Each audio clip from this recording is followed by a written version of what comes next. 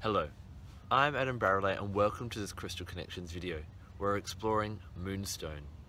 Moonstone isn't just a white crystal, in fact it comes in a whole variety of colours. You can also find Moonstone in a peach colour, in a grey colour, there's a brown Moonstone that can be found, and a rare find, which is a good find indeed if you can find one, is a green Moonstone. Another one of my favourites is the black Moonstone. But today we're going to be exploring that white Moonstone, or what is also commonly known as Rainbow Moonstone, because it has a deep blue normally, or a different rainbow sheen that will, when caught in the light, will kind of dance across the surface of the stone. Having that deep blue or that indigo sheen in it can really help your intuitive and your psychic skills, so it's a really good one when you're doing any psychic or intuitive work. You can either hold it against your third eye chakra or just wearing it nearby will really help. The premier time to work with Rainbow Moonstone is when the moon is full. Now you'll always see around the full moon I'll be wearing my Moonstone pendant and my Moonstone ring, and the reason I do that is because Moonstone helps us to align with the energy of the moon. Now what tends to happen around the full moon? People feel a little bit crazy, they have problems sleeping, you know, that's where the word lunatic comes from. And what happens is, in our common day society, we tend to just kind of go about our everyday and we don't change with the changes of the moon or the cycles of the moon. Now when you take time to sit out under the moon when the moon is most powerful, when it's full, how do you feel? It's very magical, peaceful, restful, nurturing and intuitive as well. And what happens when we're not working in alignment with that energy when the moon is full? We start to get agitated. Why do we have problems sleeping when the moon is full? Normally because our intuition's on high gear and we're trying to get these intuitive messages, but we're trying to receive these, but we're trying to sleep at the same time. Or we're trying to go rush about our day in our normal chaotic day when Moonstone and the full moon is trying to get us to just rest. So wearing Moonstone when the moon is full helps you to align with that energy and just go about your day. It doesn't mean that you have to sit around and do nothing all day, but just go about that day a little bit more gentle, a little bit more nurturing, and to open up that intuition to work with the energy of the moon rather than work against it. And that's why I really like to wear Rainbow Moonstone around the full moon. Rainbow Moonstone has a very motherly or divine feminine or goddess energy about it. And so whenever you're starting a new project, it's very nurturing and protective, just like a new mother. So Rainbow Moonstone is great to work with whenever you have a new business starting up, or a new project, or you're starting a new job, or a new relationship as well. Work with this so that it's protected and guided and everything goes really well. It's also really important that we give the amount of attention that this new project deserves, because a new child needs to be looked after just like a new project does. And so Moonstone helps you to make sure that you have enough energy and care for a new project. It's also really good for anyone trying to fall pregnant. What you do is I use it in a bit of a triplet. I give the Moonstone, the Rainbow Moonstone, to the mother because that helps to regulate her cycles, her moon cycles. Give Carnelian to the father because that helps with his virility. And then also combine that with a green crystal, ideally a green aventurine or an emerald. Now this triplet helps really well to bring that new birth and new creation into the world. What you can do is she can carry the Moonstone, he carries the Carnelian, and keep the green crystal in the bedroom. At night, create a grid by putting that on her side of the bed, the Carnelian on his side of the bed, and then the green crystal at the base of the bed, creating that triangle. Not only can you use Rainbow Moonstone to nurture and protect your own new projects, but also other things as well. Moonstone is really protective of native butterflies, dragonflies and moths. And you can also use Rainbow Moonstone in meditation to send peaceful, nurturing, motherly energy to war-torn or areas where there's actual conflict. Sit down, feel the energy of the crystal, and then send that soft white energy out to that area that needs it, to help it calm down and feel more soothed.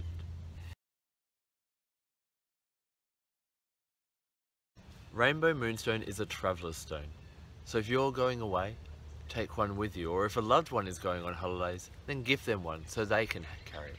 The saying says that wherever the moon shall shine, shall you be protected when you carry a Moonstone. And like that nurturing, protective, loving mother, the moon and the goddess energy resonates with that moonstone that you're carrying, and make sure that you don't get into trouble. Because Rainbow Moonstone has that blue sheen and opens up your intuition, helps you to be a bit more alert when you're in foreign areas as well. So it helps you avoid getting into danger or pickpockets or thieves. It can also be really useful at night, because if you've travelled over long distances and you're suffering from jet lag, Rainbow Moonstone helps to get your circadian cycles back into sync. So what you do is you just pop that back into a pillow slip and sleep with it there overnight, and it'll help to get those cycles back. This can also be really good at home if you work shift work or you've had a few late nights and you're having problems falling asleep because those cycles seem out. Now ideally what works really well is for you to sleep outside under the stars and the moon. For thousands of years before we built great houses, we used to sleep out under nature, and our body and our cycles was aligned with where the stars and the moon are. We don't have that now, but if you can sleep outside just every so often, it can be really helpful for you. I've actually made myself a little outside bedroom, and I'll sleep out there occasionally if I feel that I need a bit more balancing. Now if you can't do that, or you're not brave enough to do that, living in a big city might be a bit hard to sleep outside, then at least sleep near the window with the blind open so the stars can shine through and you can have a bit of contact with the stars and the moon. And what you'll find with that and having that in your pillow slip for a few days, your circadian cycle should start to get back into balance again and you'll sleep a lot better.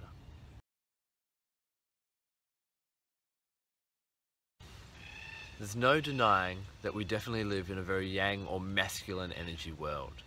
And so regardless of your gender, it's really good for you to kind of nurture that feminine side of yourself. Sometimes we can become too aggressive, too assertive, and constantly chasing things. And our feminine side makes sure that we're more nurturing to other people and to ourselves, that we're gentle, that we're soft, that we take time to relax, and that we also tune into our intuitive aspects as well. Now a really nice way to do this is just to meditate with your Rainbow Moonstone and feel that gentle soft energy flow over you and nurture and develop within you.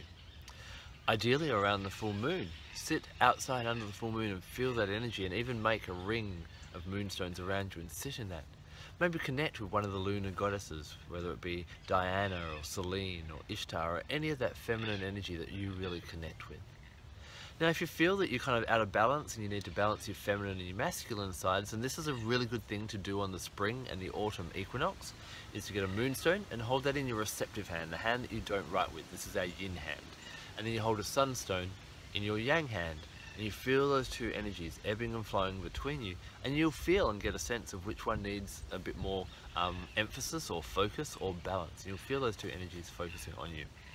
Now a rare treat, if you can find it, is a crystal called Sun Moonstone. And this is something I found in Tucson just recently. I'm not sure if the little flecks of sunstone are catching in it, but it's a dark moonstone with the sunstone in it. And this is kind of a two-in-one kind of crystal, and you can just work with that and you'll actually feel those two energies ebbing and flowing between you. It's really important that you balance those masculine and feminine sides so that you remain balanced. You don't become too aggressive, too assertive, and sometimes you know when it's great just to sit back and to be a bit more magnetic and draw what you deserve into your life. And the Rainbow Moonstone will really help you to do that. So when you're working with your Rainbow Moonstone, bring in other energies that harmonise with this crystal to enhance whatever you're doing. Firstly, you're going to cleanse your Rainbow Moonstone, guess when? On the full moon. Place it outside for the whole night and allow that lunar energy to just wash over and bring that crystal back to its full potential. Of course, make sure you give yourself some time to sit out under the moon and enjoy that energy as well. That'll really help you to connect with this crystal. Now the animal guide that I'll connect with when I'm working with my Rainbow Moonstone is the snow leopard. So there are 5 great cats. There is the lion, the tiger, the jaguar, the leopard, and then the snow leopard. And of all those 5, the snow leopard is the only one that isn't able to roar. There's a beautiful story about how its roar was once taken off it because it was too loud. But that doesn't mean that the snow leopard is any less powerful. In fact, she's the most elusive of all the great cats. And what that shows you is when you tune into your feminine side or your goddess energy, that doesn't mean that you become weak. It's not about becoming soft or easily manipulated. You can still be feminine, nurturing, but very powerful. And Snow Leopard shows you how to do that. So if you need to connect with that energy a bit more, Sit outside, ideally on the full moon, hold your moonstone in your hand, close your eyes and visualize yourself there with a snow leopard and allow her to share her guidance with you on how you can remain powerful yet feminine. Now there are so many beautiful nurturing plants that I like to work with when I'm working with Moonstone. The first one is thyme. Now you can use this in cooking, when you wear a sprig in your hair, that's really good for helping your intuition. Or you can use the essential oil and you can anoint some on your third eye, or diffusing it around a space is also very good for space cleansing as well, and that harmonizes really nicely with the rainbow moonstone. The next one is frangipani. And frangipani has such a soft and blissful and very luxurious exotic energy. So, you know, sitting near a tree and inhaling the blossom flowers, the smell of that, or having the flowers in your home, or even diffusing frangipani essential oil is very good for getting you in that exotic kind of magical energy that is kind of encompassed within the rainbow moonstone as well. Frangipanis are often considered to be a great offering to the goddess as well. So if you are communing with the goddess or that feminine energy, then take some frangipanis and leave them as an offering, giving them and helping you to connect with that lunar energy a little bit more. Now for a tree or a wood, I use maple, and you can see a bit of maple on the bottom of this pendant that I'm wearing with my moonstone here. Now maple is very much also connected with the moon, and this is very good for when you're going traveling.